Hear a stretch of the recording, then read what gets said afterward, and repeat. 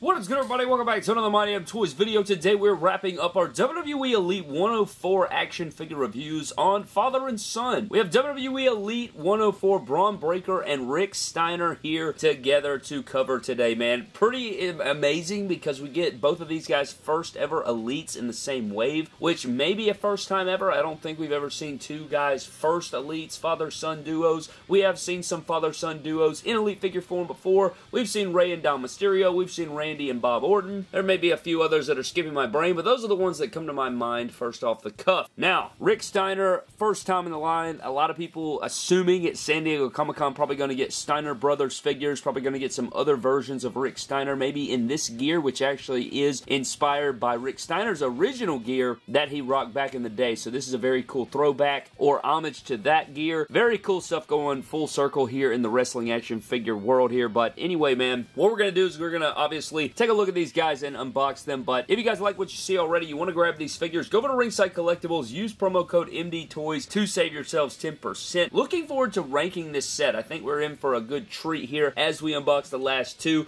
I think the ranking might surprise some people, but we will not know until we break these guys out of the packaging, get everything going. But here's the front viewing window. You know, Rick Steiner, we thought for a second there that this figure wasn't going to come to fruition, but maybe now that he's got one, maybe all of his rest can come to fruition as well. But he's looking good here. I like what I'm seeing here. Rick Steiner, you got Rick Steiner on the side, and then you got Rick Steiner on the back looking pretty damn good there. Actually, a pretty good wave so far. I think this figure set's doing okay, and then we do have Bron Breakker here, which I've never been a huge Bron Breakker guy, but he looks pretty toyetic, and he's got the pink going on. You guys know that I'm all here for that, but nonetheless, man, let's go ahead, shut the hell up, crack Bron Breakker and his father out of the packaging, find out what they're about, and put them on the rotating base. So here is Rick Steiner and Bron Breakker out of the packaging, spinning round and round, man. I like some things about the figures, and I don't like some things, which we're going to, of course, dive into all the way through on the figures. But I can say right off the bat, both figures feel really good in hand. They have a really similar formula. They are father and son, so, you know, they run the same bloodline. They cut from the same cloth, you know, all those different things. So you should get some relatively similar things here, but we're going to dive into all those things specifically and go ahead and break everything down, man. So what we're going to do is run through Bron Breakker's accessories and Bron Breakker, and then we'll run it back and take a closer look at Rick Steiner's accessories and Rick Steiner. So for Bron Breakker's accessories, man, getting into the NXT Championship, pretty much what we're looking at is just the NXT Champion. At least I don't think it's any new sculpts. It might have some new sculpts in there that I'm missing, but you do have the new NXT Championship here. You guys can see they added like the NXT 2.0 colors in there. So it got the orange, it's got the blue in there. It's just like a line painted in there. It's kind of like an optical illusion, you know, when you stand back, it kind of looks like it's a little bit more reflective there, and you got the blues and the oranges in there, which is kind of cool. You know, it's nothing crazy or immaculate over the top, but it gets the job done. I like the NXT title. I like the big X in the middle. I think a color or like a, what if they did like that same orange and blue thing, but they had it like ombre across, would make the X stand out better. But I don't know. I'm just spitballing, but it is a new championship. And then for Bron Breakker interchangeable hands, you just get the black tape, black peg, which is good, black peg, fisted hands, and they always make the world go around classic mic holding or grappling object holding style hands. And that's all you get for Bron Breakker. Not a ton, but at least you get a championship. So getting into Bron Breakker, man, starting out with the head sculpt. I like this head sculpt. I like it certainly better than his basic figure, which I don't own, but I still think this head sculpt's better than that if you guys have seen that figure. But to me, the head sculpt also kind of resembles like Klay Thompson somewhat. Like it has Klay Thompson vibes going on with it. I don't know if anybody else is seeing that, but you guys can let me know down below. But head sculpt does look good. I like the fade on the side and the goatee and everything like that. I think he's looking pretty good here. Going down to the torso, this is like the Ryback style torso, or it looks very similar to the Ryback torso. You know, it's over jacked,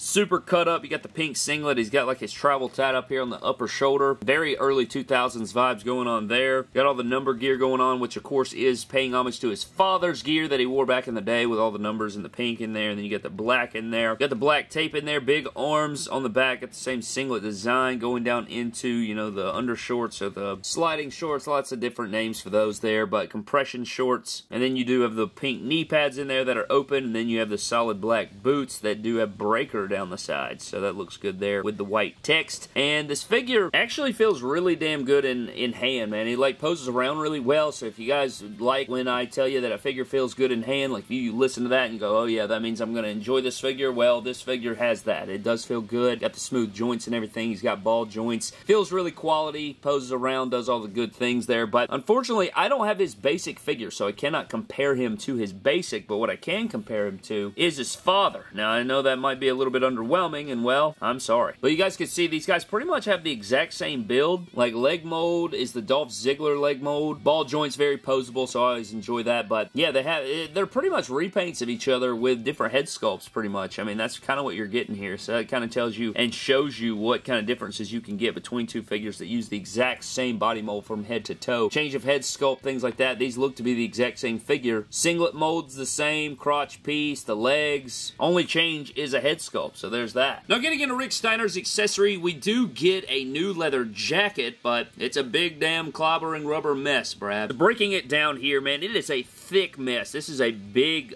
just rubber monstrosity, but I don't know how they're going to reuse this, or I guess they could probably shave off these little dogs at the top right here, but I do like the unique sculpts here. It's kind of hard to see here. You do have these like bulldogs or these dogs at the top here, which are pretty cool. They're soft and pliable. It says beware of the dog. Got the dog there, got the flames down the side, and on the other side you get the same design there. It looks, or is that a different, that's a different logo. Look at that. Flip it on the back, it does say Dogface Gremlin. You got the big bulldog there. Shout out all the Georgia fans. Psych, Roll Tide. Then you got the silver zipper going down. I mean, it's nicely painted. It's just one big rubber mess, and it does have, like, nice details for display. Outside of that, we do get his red bandana right here, which looks good. I do believe we've seen this sculpt before. I'm trying to think of who this came with, but it fits on the figure nice, which is always good. It's got a nice pattern on there, and it fits the head well, so that's really all you can ask for a bandana accessory. Now, we also get these gold sunglasses, which look to be a new mold. I'm not entirely sure about that, but he did come with one of those, like, thin rubber band clear things, and I'm guessing that's to hold the glasses on, but I don't know. I think it fits the figure well, and it stays on pretty good. Now, let's see if we can put the bandana on there without knocking the glasses off. It looks and seems plausible. I don't think you necessarily need that rubber band, so that's good. I don't think you necessarily need it, but it is nice to have, I guess, so hold on to that, but I think you can get it on there without, you know, you can finagle it a little bit and get it to go, so I think Rick Steiner's looking good there, and I like that glasses sculpt, and it's got like the reflective paint in there, so that's nice. Now, we also get his dog collar. Now, one thing that's cool about this is actually the dog collar that came with a Junkyard Dog, except it doesn't have the chain attached to it, but it does have the studs on there. It's got the little loop, and then it does have the little plug deal there. Kind of wish they would have made this like Jazz wears, where it's just one big piece, but I guess it's nice to be able to unstrap it, because it's realistic, but getting this to be plugged, like I found to take the head off, plug it, put it over the neck, then plug the head back on is the easiest way to do so, because if you try to just wrap it around the neck and plug it in, it's very difficult because the head sculpt gets in the way, so that's just a little tip. And then outside of that, you get the same hands you see with Bron Breakker pretty much. You get the mic holding, object holding, black peg, black hand tape hands, and then you do get the fisted hands with the same black peg and black hand tape to beat the hell out of people. Now, getting into the Rick Steiner figure, starting out with the head sculpt, I think it does have some pretty good likeness here. He's got like the squinty look, kind of a sleepy look going on.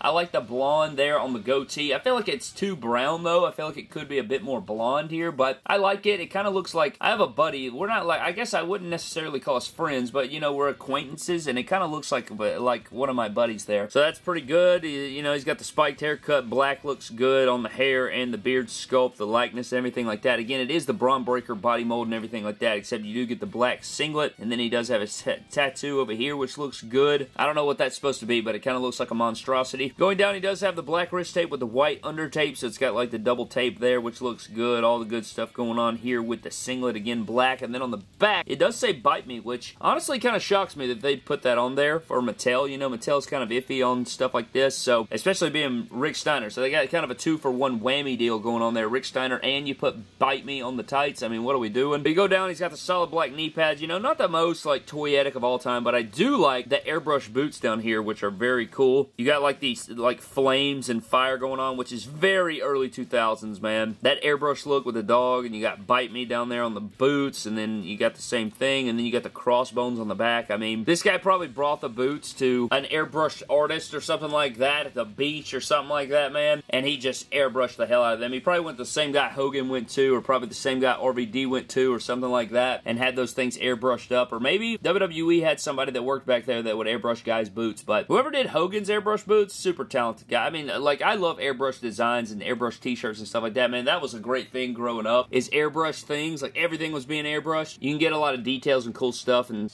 you know, different things like that, but the body for this guy is very, very posable, just like his son. I mean, it's the same body mold, so what you're going to see is the same exact thing. So we got the same guys in here to compare to, because I don't really have a Scott Steiner figure or another Rick Steiner in this comparison, but what is cool is in Elite 105, we're going to see Scott Steiner. So, you know, we're supposed to have our crowdfunder Scott Steiner Ultimate coming, but we saw how that panned out, damn it. Sad, sad day. But I expect to see at least a couple Steiners at San Diego Comic-Con, maybe Elite 105 Scott, and then maybe some Ultimate editions of the Steiner Bros, maybe a ringside exclusive pack like the Usos, potentially, with their Michigan Letterman jackets or something. We'll see, but that pretty much wraps up our Rick Steiner and our Bron Breakker. But I think that pretty much wraps up our 2-in-1 WWE Elite 104 review on father-son Rick Steiner, Bron Breakker here in the review, man. I enjoy both figures. I think both of them feel really immaculate in hand, to be honest with you. A lot of posability out of these guys. They look great aesthetically. You know, nice figures as they are. But I do think that, like, some of the proportions are off, like on Rick Steiner. I don't think he was quite near. Like, obviously, action figures are overdone. They're over-dramatic, if you will, or they overcompensate. They make you look more jacked and better than you actually look. They're not realistic all the way in their body proportions, in their musculature, all those different things. Because I think Rick Steiner was a little bit more stumpy than this. He wasn't as just straight up proportionate and muscular here, but it's still a really awesome figure. It feels great in hand. It posed around nice. A bit plain Jane on the singlet. I wish we could have got some more airbrushed designs on there, but the Bite Me is cool. The head sculpt's cool. I like the headband, the dog collar. Not a big fan of the rubber jacket, but